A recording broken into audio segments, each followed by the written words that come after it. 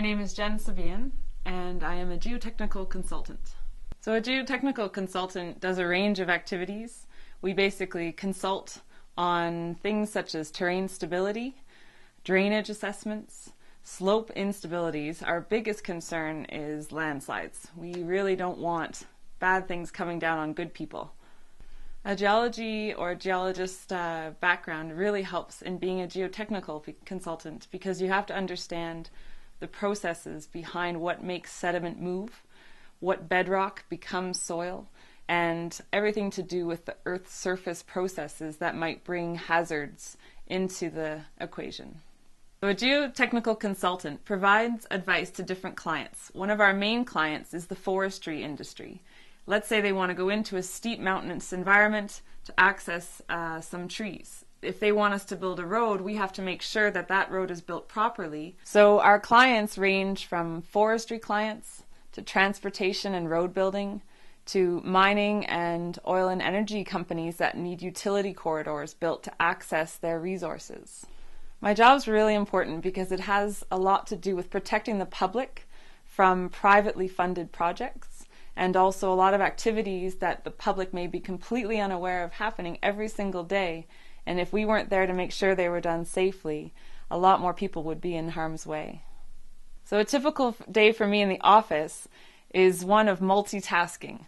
I may be on the computer and have the phone ring at the same time I have to work on two projects.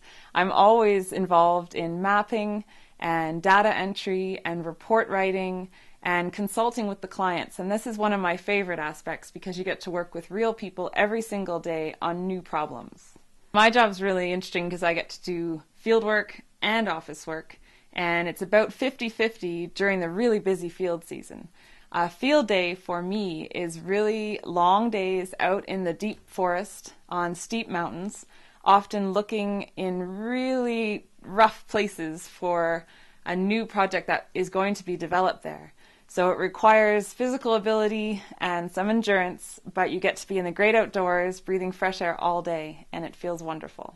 One thing that I really love about my job is that I get to work spring, summer, and fall, and they're usually quite long weeks of work, but I always get my nights off, usually get my weekends off. And then come the winter, when the snow starts to fly, we don't have as much field work, so I get lots of time to go skiing. We use specialized computers that have a lot of memory ability, so they can hold all the photos and data that we bring in from the field. We also have some interesting software that can process a lot of those interesting points of data and photos into maps, and of course just building strong, solid reports for our clients. As well, we use handheld GPS devices in the field to collect this data, which use satellites from all over the planet.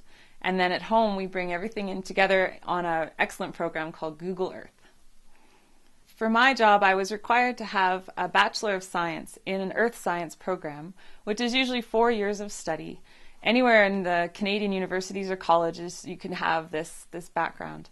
However, I went on and got a master's as well, which gave me a little bit more of an edge in having a better handle on what I would be expected to do for this job. This job, it's really important to be a really good, keen observer.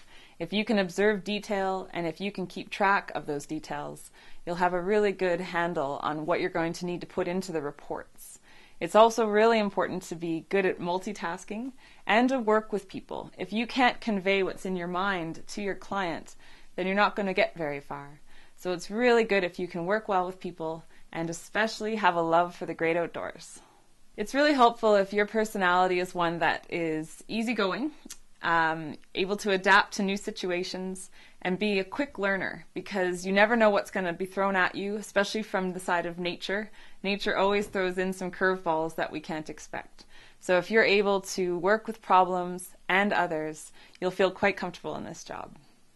The job is fairly physically demanding, especially in the field. You have to work in a steep mountainous environment through some pretty thick forest. But in the office, it's not so bad. You can relax and recover on those days off. I work as a junior or entry-level position, making about $20 to $30 an hour. But as soon as you get higher qualifications, you can make upwards of $50 to $150 an hour. And you're often paid for extra things like use of your truck. I think this career has the most travel opportunities of all careers. You're always going to be asked to go to places to see things firsthand. So you're always going to be traveling, and it can be really close to home, so you're home at night, or you might go far and wide, even across the world. Geotechnical consultants are probably going to be in demand as much as they are already and more as time passes, because a lot of the resources that we need, like trees and a lot of the access roads to get them, are going to be more remote and harder to access because we've already used up all the easy to access ones. So the demand for people like myself is only going to get bigger, and the money is only going to get better. My best advice to anyone who might be considering a career in the earth sciences is to go out and find people that are doing it. Get your hands dirty, try it on for size, and see which one you like best, because I can pretty much guarantee you no matter what you choose, you're going to love it.